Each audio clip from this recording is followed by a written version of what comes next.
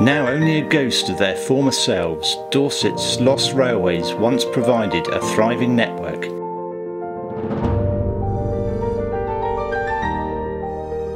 Now severed by development, many will never return to rail use.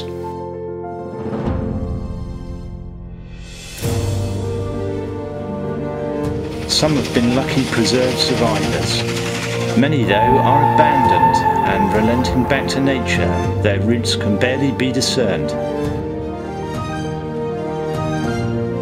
But their former trains spread the seeds of blindside trees and created green corridors. Used by aviators as navigational landmarks, their routes are revealed from the air.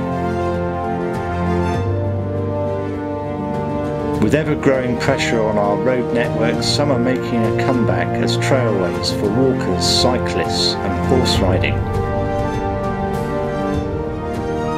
Campaigners, councils and supporters are coming together to relink their severed track beds once more. We take you on an aerial journey of the remains of some of Dorset's trailways and glide along the landscape in which they pass. And we take a look back in time and discover ghosts of the past along the way.